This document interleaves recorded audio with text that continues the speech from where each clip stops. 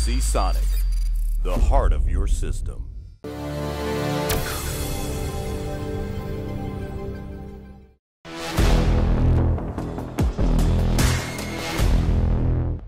I'm Leo Walder for Kit Guru, here with Asus in the days before IFA kicks off in Berlin 2019. That's why I'm wearing this very nice little Asus wristband to do their 30th anniversary. It's what gets you in the door. Without it, you don't get in. I'm starting in the corner of their quite large room. A lot of people, a lot of kit, where we're showing off their Republic of Gamers ROG Phone II, because they very kindly showed us some design pictures and then broken it down. So behind you've got some components and such like, which is quite neat. The other reason for starting here with the ROG gear is because nothing else in this room is ROG. It's all ZenBook and it's all ProArt. It's all for professionals. So this is the only ROG stuff I've actually spotted so far.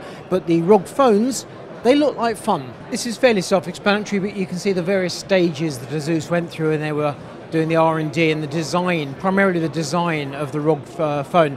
So we've got the mock-up of the various cases. I can see 8 there, different coatings to give it a different feel. And then as we move across, we've got the aluminium casing through the various stages of machining.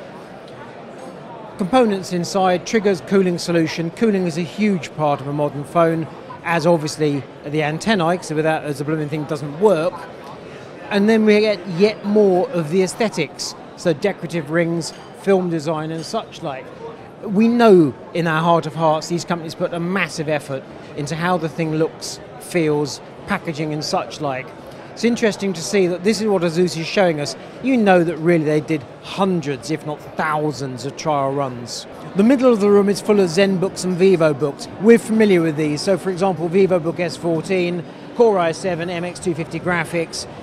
You will note there the touchpad, which has in this instance Candy Crush. We saw that at Computex, so this we're familiar with. What I'm much more interested in, however, is the ProArt gear, which is at the edge of the room. There are a great many screens in this room. So for example, ProArt, and then as ever an Asus model name, PA329C, 32-inch and 600 nits of peak brightness. Some of the other panels are far brighter there for HDR. They can be up to 1600 peak and 1000 average. Relatively speaking, this has got an average brightness level. But it's big, it's impressive. We don't have prices on any of these products at the moment. You know they're going to be horribly expensive. But this is the thing to bear in mind. Display HDR 600, that relates to the brightness, and there are a number of different HDR ratings.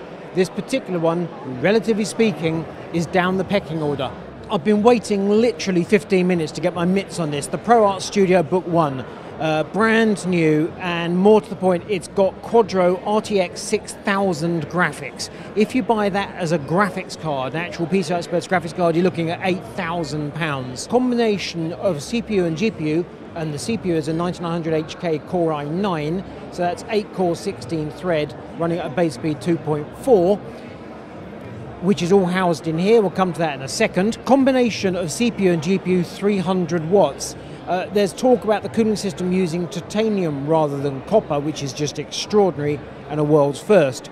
If we crank the screen forward a bit, we'll see the hardware is actually in the lid. Now, the laptop itself is hefty, and it feels like the base is a solid slab of metal just by the heft of it. But this is all about the cooling and the hardware being in the lid as a way of getting heat away from the screen, and more to the point, avoiding burning your thighs if the laptop's literally used as a laptop. So the extraordinary thing is, it's very thin and light in the base. Well, not thin and light, it's thin in the base and slab-like, with a short travel keyboard actually. And then we open the screen, and we've got the cooling vents. Now at the moment, you won't be surprised to learn that Asus is not talking turkey about pricing. However, we've heard indications this could be as much as £10,000. But then if you think the RTX 6000 graphics as a graphics card, 8,000 or so, then 10,000 for the laptop is absolutely nothing.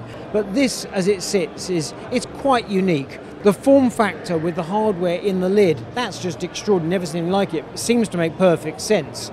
But the power, the grunt of this laptop is just mind-boggling, obviously on paper, because we've not used it. But right now, this is just setting new standards. So the brand new graphics, we are seeing various other Quadro RTXs, for example, in the Acer Concept D hardware. But this laptop is the first to use the RTX 6000 Quadro, in a laptop.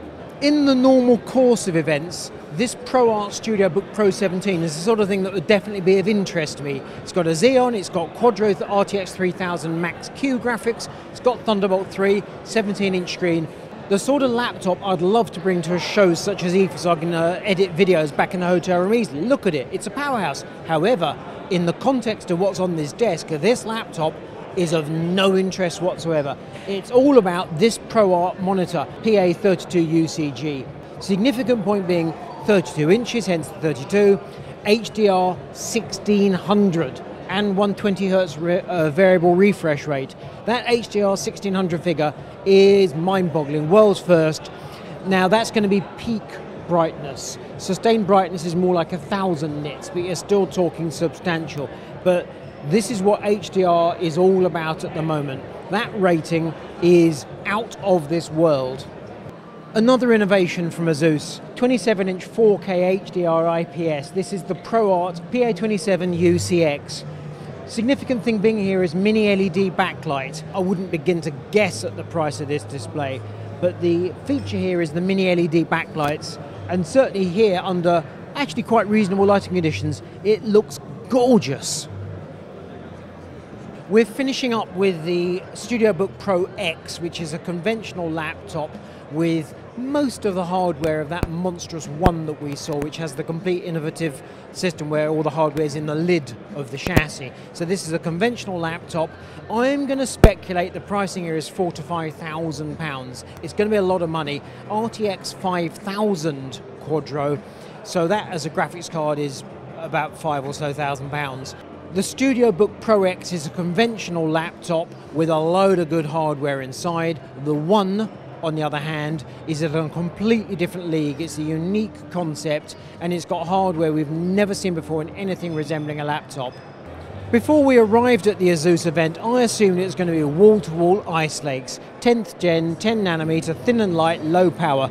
Could not have been further from the truth. It's all about ProArt. Really high resolution HDR monitors, really grunty laptops and some workstations. Loads of good stuff here and some is truly innovative and horribly expensive, I'm quite sure of that. If you like this video, give it a thumbs up. Make sure you hit the subscribe button, return to Kit Guru, let you know about new videos as they become available. I'm Neil Wood for Kit Guru here with Asus at IFA Berlin 2019.